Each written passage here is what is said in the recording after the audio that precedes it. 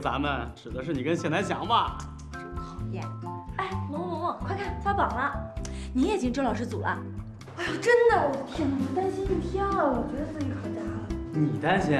你担心什么呀？要担心也应该是刘志光担心。早知道是可以帮家庭主妇一块住，我才不会答应周老师搬进来的。哟，就跟谁稀罕您住过来似的，您哪位呀？既然要过来住，能不能收收你的大小姐脾气，好好说话呀？我就是卖周老师个面子，至于别人，我没功夫也没兴趣搭理。我帮你收拾东西吧。哎，别碰我东西，我有洁癖。哎呀，叫什么呀？没让你赔。怎么有人喷了一身的香水，还一股人渣味啊？那可是香港才有的限量款，你们确定不会后悔晚上偷偷捡出来吗？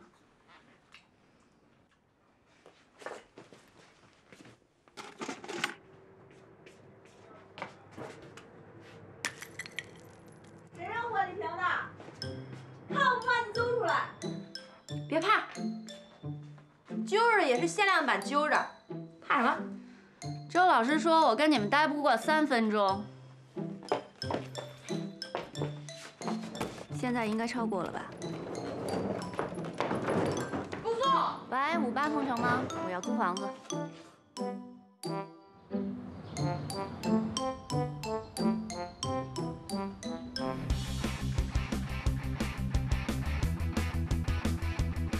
希望昨天晚上你们都睡好了，因为从今天开始，安稳觉对于你们来说才是真正的奢侈品。周老师，我们不怕辛苦。只要您肯教，我们一定好好学。好1分3分靠教，7分靠悟，能不能学好，就看你们肯不肯用心。别指望我什么都手把手教。可能有人告诉过你们，进了我的组前途如何如何，但他们也许没说。我推崇淘汰制，而且喜欢用 certain dice 的方式淘汰。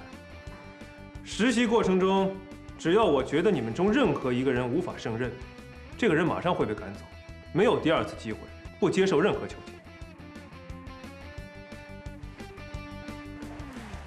见习的时候都经过手术室吧？马上有一台剖腹探查，我带你们去观摩。赶紧去领衣服、口罩、帽子，动作利索点。刷完手，在5号手术室门口等我。让，别等到，梦想知道的。哎，你们都快点儿，这会儿人在等呢。走吧，好，走吧。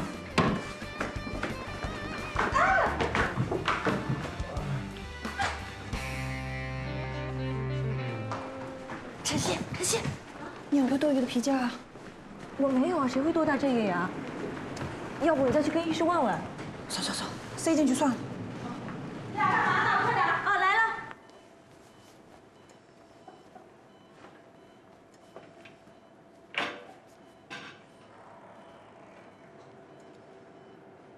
你烧过手没有？烧过了。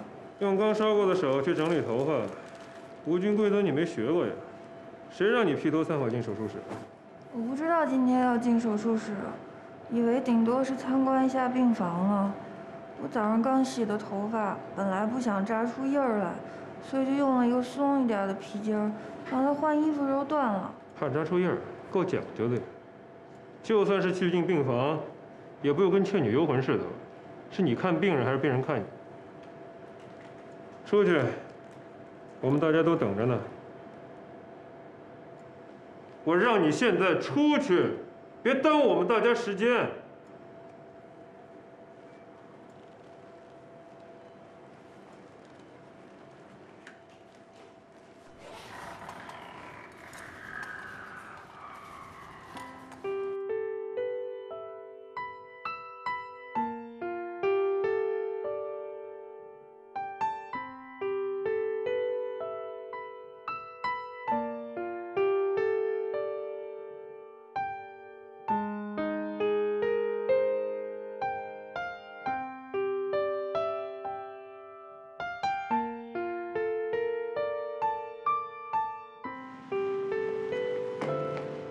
有剪刀吗？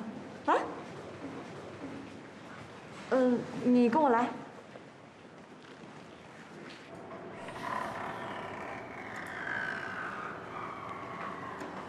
哎，萌萌，你找到发圈了？我把头发剪了。啊？出去，你头发上都是发茬，一样会污染手术室的。我已经反复冲洗过了，而且用无菌纱布擦过。别让我再看到你把头发露出来。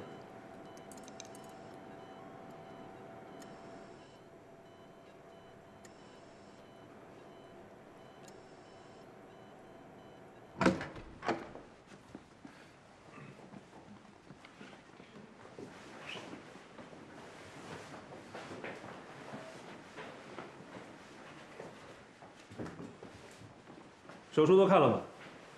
说说腹部探查的适应症。不许看册子。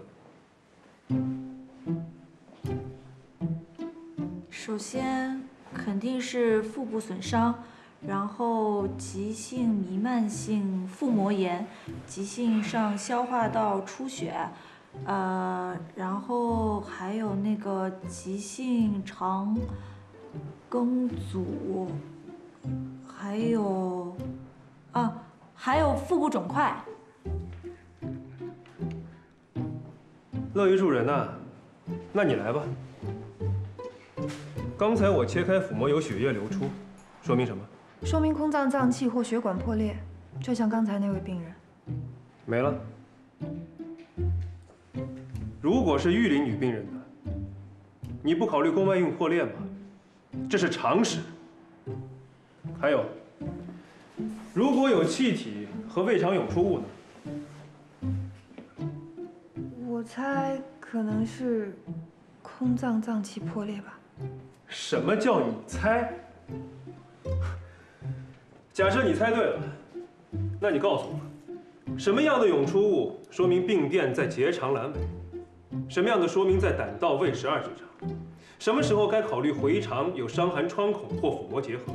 还有，如果是卵巢囊肿地扭转引发腹腔引出物，又是什么特征？我没记住，要不您再问一遍吧。是你没记住，还是答不上来？要不您再问一遍，我试着答一下。答不上来就直说，别浪费时间。您问的也太细了吧？教科书上都没有，我们只是实习医生。实习医生也挂着医生2字儿，要有医生的觉悟。你说我不按照教科书的问，那我问你啊，病人生病，会不会按照教科书来生？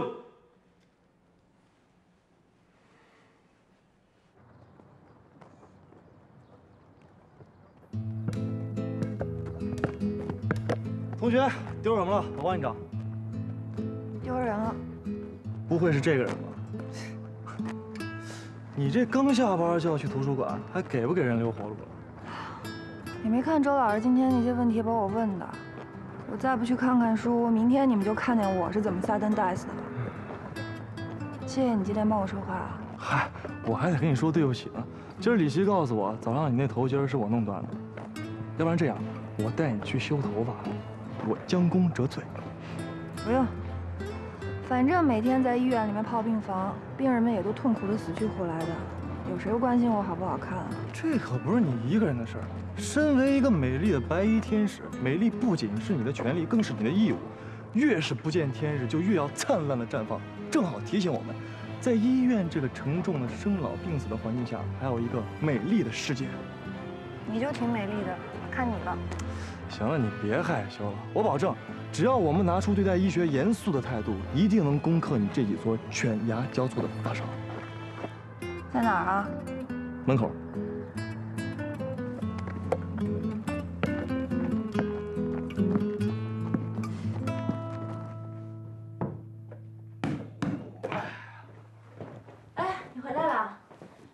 怎么下了班就没影了？没吃饭吧？我和叶春萌吃过啊。叶春萌，她不是去上晚自习了吗？啊，我陪她去修头发了。人家饿了半天就想等你吃饭，你怎么吃了也不打声招呼呀？你又不是我妈，我没必要什么事都跟你汇报啊。我是担心你嘛。有什么好担心的？我这么大人，吃饭还能被人绑架了？哎呦，行了，你别管我了。哎，你饭盒。不要了。嘿，爱要不要？叶春萌，这儿。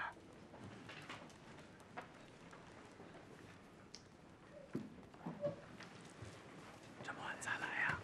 本来我都不打算来了，宿舍的氛围太怪了。算了，看书吧。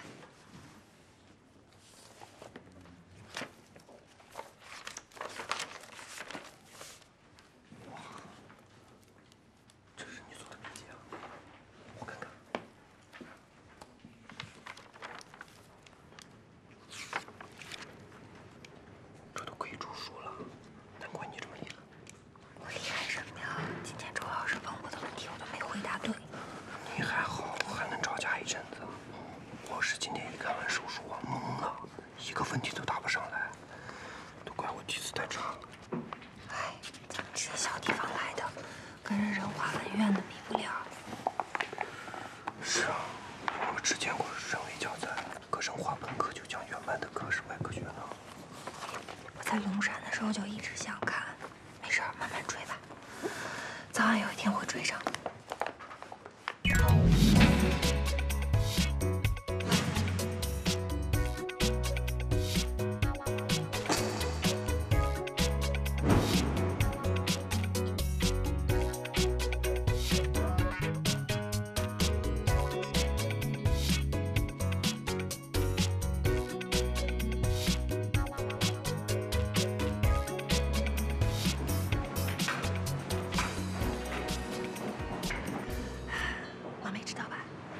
没迟到，没看见吧？周主任还没来呢。早知道应该买个面包吃。你呀，现在就能去，然后安安心心吃完回宿舍呢，再睡个回笼觉，多美啊！我随便说的。我不是随便说的，第一天你就迟到，你是不是不想混了？行了，不用查房了。哎，师兄，你别生气，他有可能不知道规矩。什么规矩啊？怎么你们都知道，就他不知道？李老师，您告诉我，我肯定好好记着。像这种大查房的日子啊，住得远的医生不到6点就出门了，7点就交完班了。您呢好，睡个自然醒。我没有，我5点半就起了。你们老师就没教你要尊重上级吗？我在医院实习那时候，上级医生跟我说话，连眼睛都不敢眨。师兄，那您都媳妇熬成婆了，应该更知道心疼我们呀。你懂什么呀？医院就像军队，人命关键地方必须要服从权威，等级森严那是必须的。我告诉你啊，在咱们仁华有一个不成文的规定，实习生不但要比周主任来早，还要比主治医、住院医来得更要早。你要想在仁华待下去，必须时刻提醒自己，实习医生是医院食物链的最底层，明白吗？明白了。明白还傻站着？迟到的人要给大家把水杯灌满了，在那儿呢，快去啊！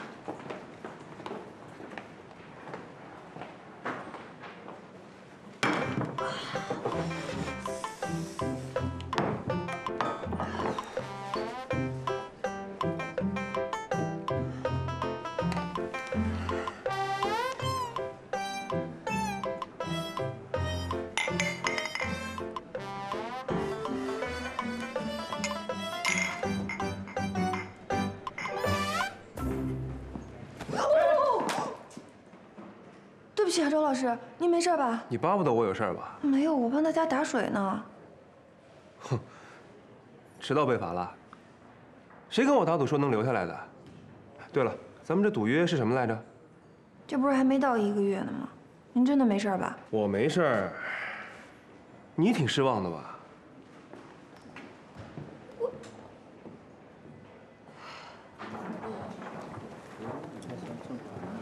别过，不是，走。哎，孩子也是分等级的，主治医、住院医、进修医，最后才是咱。走吧。主任，中心血库呢已经通知我们找到合适的血型了，我们下午呢再做一个检查，然后争取明天手术。3床啊，男，59岁，本市人，方面卡斯莫我的类份。说治疗方案，综合考虑病人术中所见包块大小以及身体的耐压力呢，建议1个月以后呢突摸接受治疗。带病人再去做一个 CPT 检查。哦，行。那边地儿那么大，你干嘛偏往这儿挤啊？谢南强啊，说说原发性肝癌和肝硬化的关系。啊，这个您难不倒我。在这个世界范围内，大约70%的肝癌是发生于肝硬化的基础上。错。不可能，我们家就是带着这个进口药的，那个说明书都是我翻译的，70%这个数据连我们家销售都知道。其他人呢？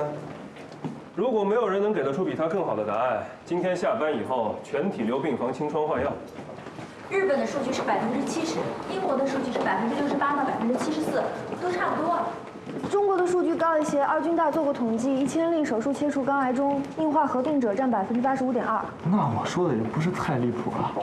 这么笼统的数据有什么意义？各类型肝硬化和肝癌的发生率完全不同。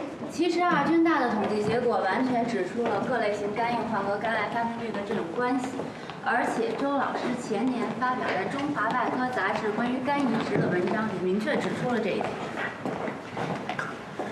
我前年的文章你都看过了。您这10年的文章我全都看过，这一篇发表在前年5月。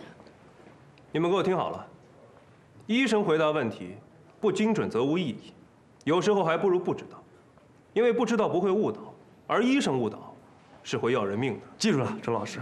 那我们是不是就不用留病房了？我那篇文章发表在前年8月刊，而不是5月刊，所以你们还是回答错了。下班以后，全体去病房加班。我说话从来都是算数的。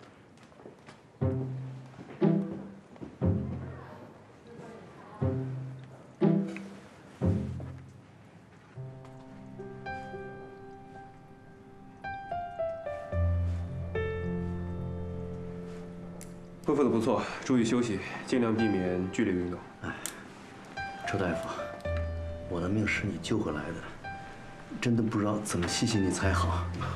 我们知道你不收红包，所以我跟我爱人合计着，就想让你给这孩子起个名字，你看看。啊，不，这太隆重了。周大夫，您就给孩子起个名字嘛，这样我们这辈子也忘不了您的恩情啊。周大夫，您不会还没当爹吧？把孩子给我。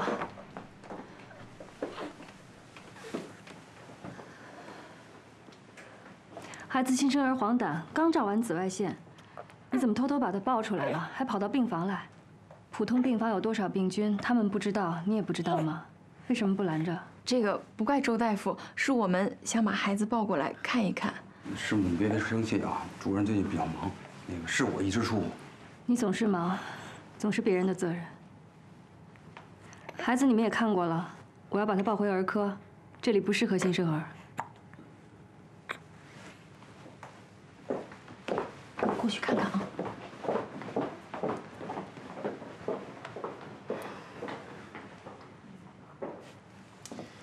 好好休息。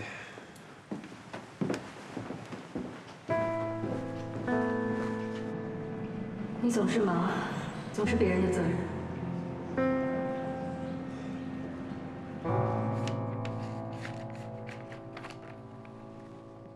周老师，你怎么还在啊？就差这些 B 超报告了，装进档案袋就完成了。都是你一个人做的，他们没帮你吗？一个人工作效率高，而且我还真是挺享受的。你也就现在享受吧，孤军奋战啊，撑不到1个月的，我当然得享受了，别人不喜欢我，我还不得自己喜欢自己啊？阿 Q 精神，我真的挺享受的，而且能学到好多东西。能学到什么呀？来仁华之前就听说了仁华的3件宝：教授、病历、图书馆。今天见识了仁华的大病历。刚才整理的时候，有一个老爷爷从出生就在仁华，然后这几十年的就诊记录都收在仁华的大病历里，特别像他个人的健康史。这个还不算最后的呢，有些病人病情复杂，病程反复，光是确诊就要在各科转个大半年，加上无数次会诊、无数项检查，病历加起来比字典还厚呢，读起来非常辛苦。辛苦是辛苦，可是可以在海量的信息里面找到一点蛛丝马迹，帮助确诊，是特别有成就感的。特别像福尔摩斯。比福尔摩斯更有成就感，他是抓人，咱们是救人。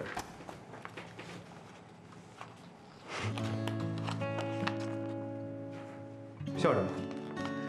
您刚才用了“咱们”这个词，那说明在您的潜意识里面已经认可我是个医生了。还潜意识？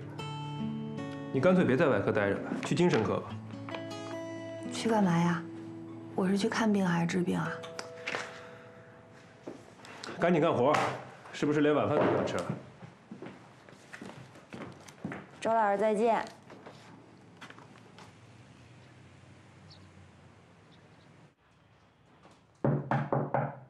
哎呦，李老师，等一下，马上啊！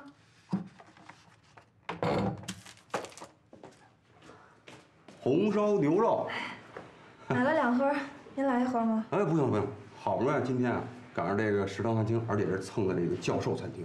我跟你说，这回锅肉做的特别好吃啊！主任让我给你带一份。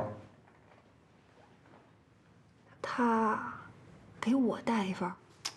你们是不知道，咱主任冷酷外表下的侠骨柔情。我跟你说，我实习那时候，只要一惹他生气，他就拿那止血钳砸我。失恋了，3更半夜打一电话，随叫随到。真的？你以为主任这顿饭能收买我呀？赶紧趁热吃吧啊！我一会儿去病房再转一圈。要献殷勤你自己去啊，我没义务给你当二传手。要说我献殷勤，我也是为大家伙献。你也不想想，要不是人叶春萌一个人干了那么多活，周西斯能这么轻易放过咱们？就算这样，这也算假公济私。师兄，他在这儿干嘛呀？说不定跟你一个目的呗。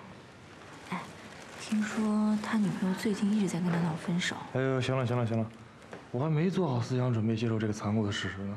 一个刘志光就够我受的。好吧，那我陪你去避避吧，别打扰人家了啊。避什么避呀？这种时候让他们孤男寡女共处一室，你还是不是叶春萌好朋友？哎，要不然你赶紧回去，你就说你要睡觉。我估计我师兄肯定没那么厚脸皮，顺便再给我打探一下底情。凭什么？凭你是我谢南翔最好的哥们儿啊！哎。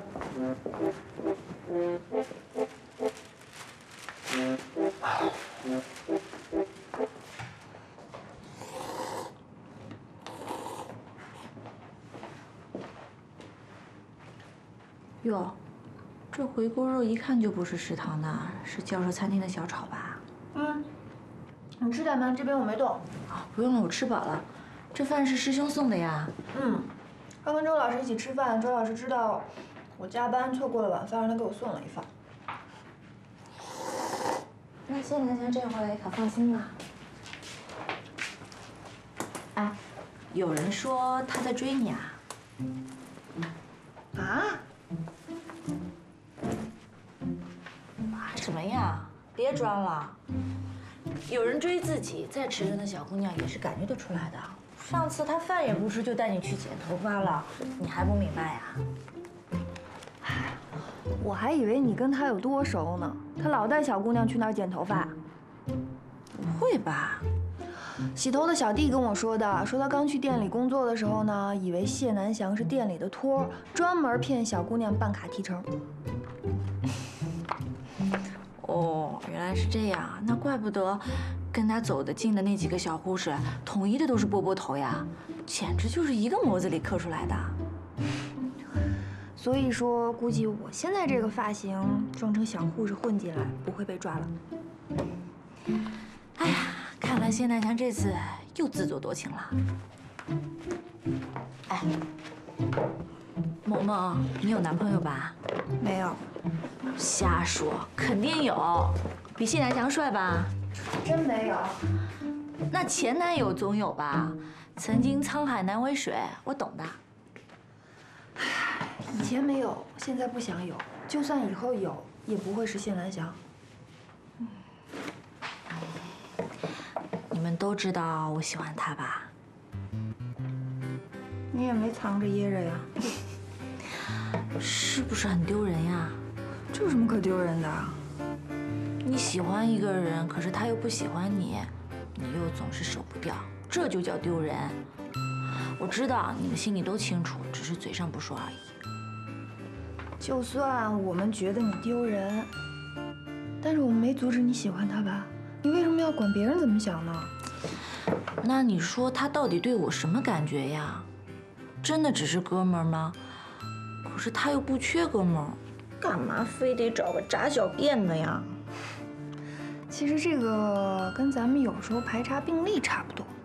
你要是正着推不明白，就反过来推；反过来推还不明白，就用排除法。排除法啊？对啊，把你从他的生活中排除掉，然后看看他觉得自己少了什么，那个就是你的位置啊。行啊，萌萌，有你的。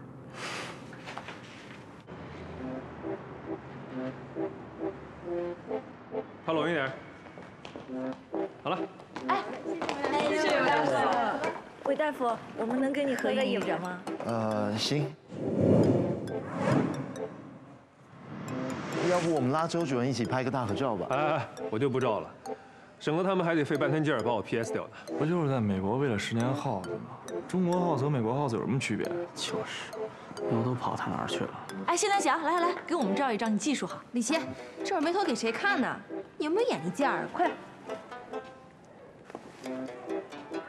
晨曦，你能不能有点站下呀？你管我呢？你只要把韦大夫照得高大威猛就行了。那我拍他一个不就完了？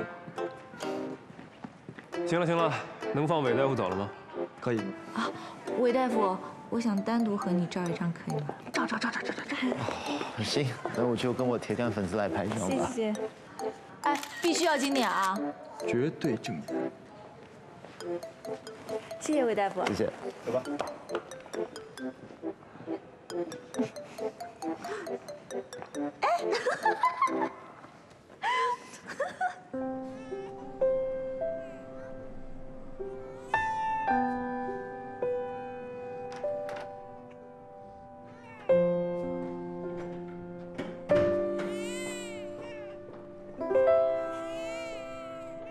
你怎么在这儿？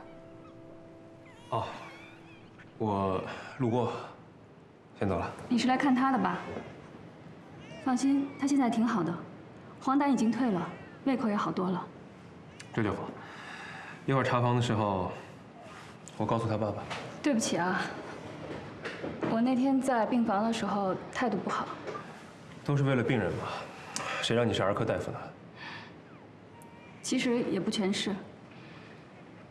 我那天看到你抱着他，突然就想起了以前，不由自主的有点紧张。我以为花了2年的时间，已经可以把那件事放下了，现在看来还没有。所以说这2年你一直在怨我，压根就没原谅我。你这么说不公平。本来这件事对你的影响和对我的影响就是完全不一样。怎么不一样呢？我不就是没像你一样把自己关在屋里哭1个星期吗？难道我就不痛苦？你小点声好吗？你现在是大外科主任，注意点形象。其实咱们俩没必要说这个，何必找不痛快呢？这些话真要谈，2年的时间也早就谈过了。你是在怨我这2年没有去美国找你是吗？其实好几次我都想去了，我连假都请好了。可听到电话那头你冷冰冰的声音，就像现在这样，我就不想谈。没事儿，我在美国一直都很忙，就算你去了，我也不一定有空陪你。要是换了秦牧，也许就有时间了吧。你就非得拉出一个替罪羊来，你才心安理得是吧？你到今天都不能面对，你和我之间并没有第三个人。我们能走到今天这一步，该负责任的只有你和我。其实你心里想的，是只有我吧？林大夫，儿童医院刚刚转来一个生母细胞瘤，主任都说我们做不了了，可是家属都在闹着呢。打电话给保卫科呗。不用，是我让他们转过来的。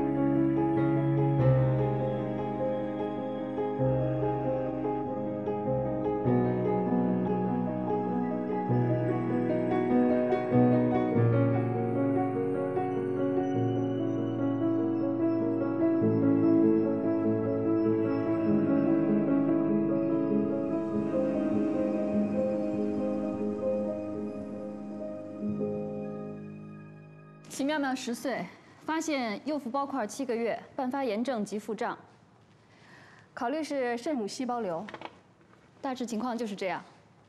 这个孩子呢，半年之内已经转过4家医院了，反正现在如果有个医院还能够接这个手术的话，恐怕也只有我们仁华，也就是说，我们就是这个孩子最后的希望了。我觉得吧，这个病人虽然是儿科界的，但是这台手术到底做不做？ 是不是还听一下泌尿科的意见？肾母细胞瘤本身没什么，最难的部分恐怕还是把这个肿瘤从它的肛门连黏处剥离，这个得普外说话了。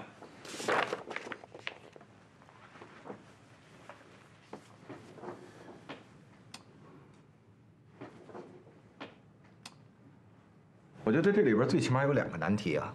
这第一，剥离时候要控制出血，避免伤害到十二指肠。 这第2个，现在我们并不知道这个病人啊肛门粘连情况，如果粘连得很严重，是否能够修复？我看在这方面，全江城最有发言权的，应该只有周大夫了吧？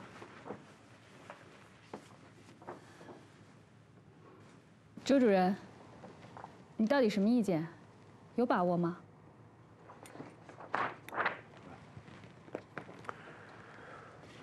把握肯定没有。如果值得做，那就做呗。周主任认为什么算值得啊？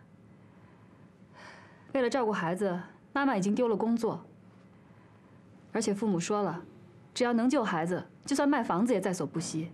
这样的病人值不值得？我可以先答应下来，不管37、21，开了腹再说，然后再像其他医院一样说做不了，这样病人家属也不会怪我们不尽心。 林大夫良心上也能好受一些。不想做就直说，反正少救一个孩子，也不影响周主任继续做你的江城一把刀。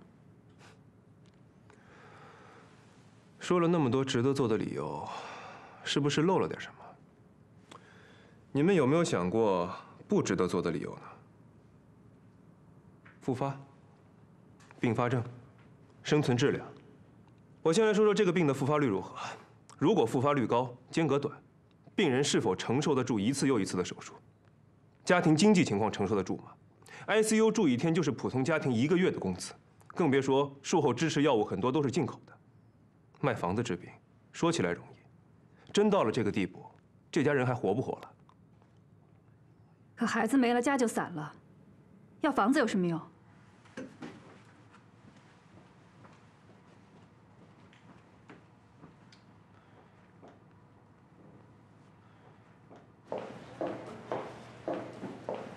16场手术，帮我查点资料。哎，这都是肛门剥离方面的东西，您真要自己做呀？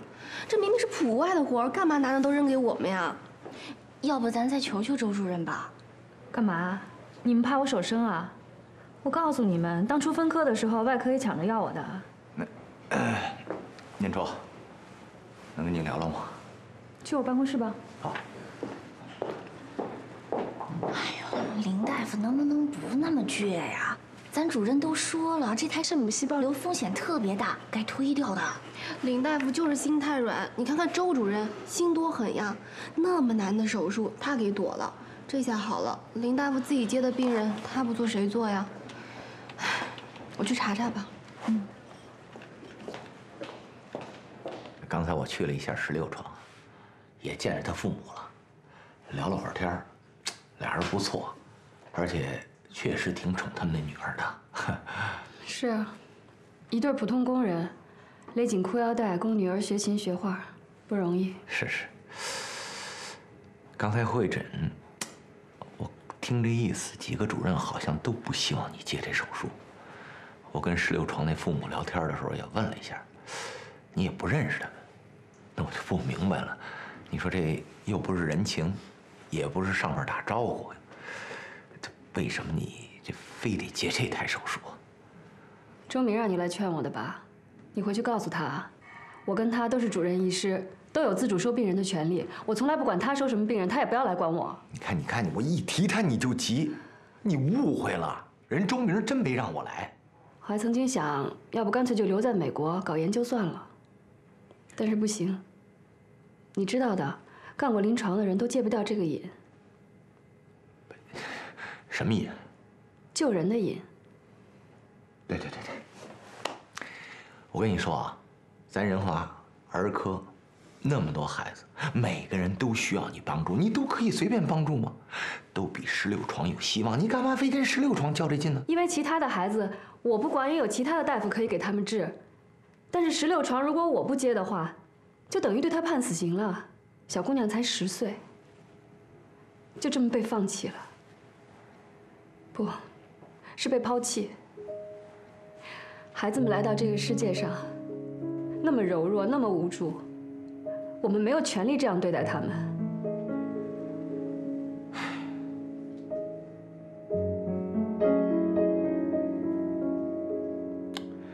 你是不是又想起梅梅来了？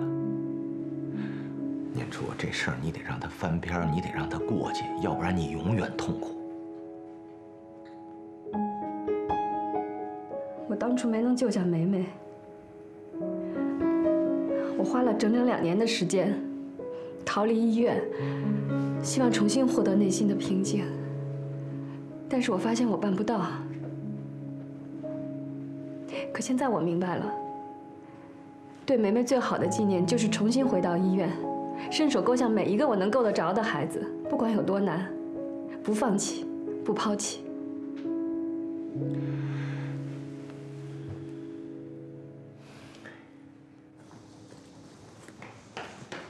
哟，估计这点食堂只有剩包子了。周明罚你们了吧？没有，我自己泡便便室给忘时间了，跟周明当年一模一样。走了，刘老师。哎。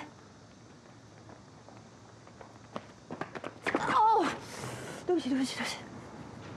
萌萌，有件事想跟你说。别说了，我已经起鸡皮疙瘩。这事儿特别重要。你的事儿在我这儿都不重要。我的一个学生病了，就住在你们医院。妙妙是我第一份家教工作。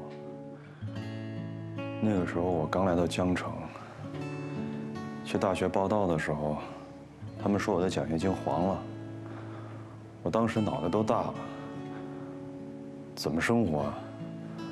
又跑到那广告栏，撕下所有的家教广告，我一个一个打电话。可他们一听我是外地口音，就都没兴趣了。我打了6个电话，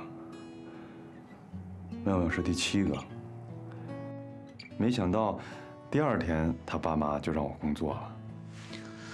这些你在信上都说过了。妙妙，这姑娘特别懂事儿。我记得有一次，她爸妈加班，又碰上雷雨，她当时特别的害怕。又怕影响父母的工作，他就给我打电话，我们俩就一直聊啊，聊到我手机都没电了。打那以后，他就把我当哥哥一样看，有什么好吃的好喝的，都给我留一份儿。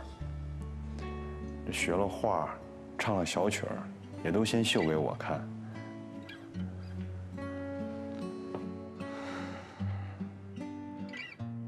其实，他特别想画一张咱们俩的合影。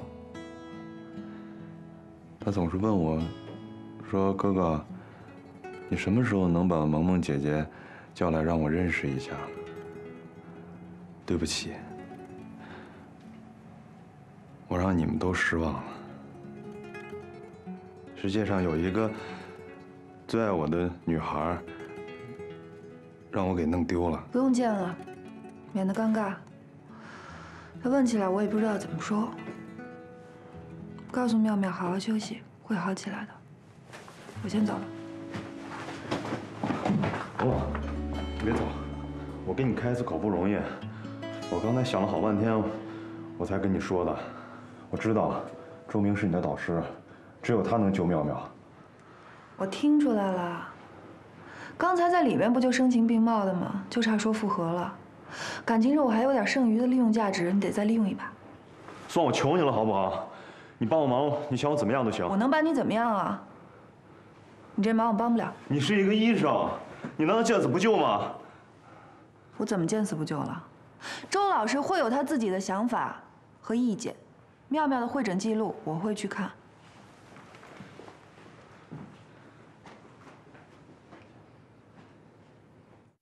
如今的我总是感到迷惑，像阵风，不知明天的方向，有时失落，偶尔沉默，孤单，现实的重量，它在微弱的肩上。谁在追赶？谁在旁观？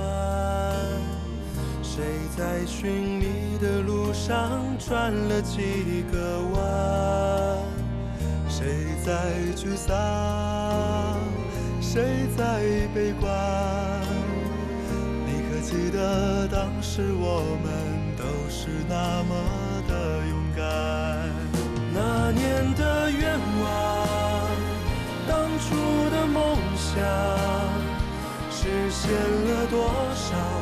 还有多少埋藏在路上？美丽的愿望，偶然的一点感伤，是否也是遗憾，久远难忘？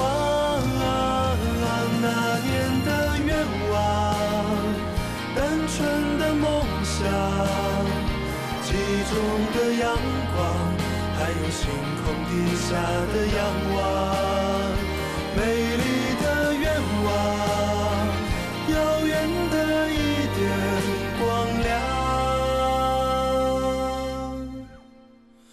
那是紧握着的一点坚强。也许我们都是一样，想吃饭不见未来的彼岸，有时脆弱，偶尔撑着一半明天的太阳，照着倔强的平凡。种下的太阳总会如梦般绚烂。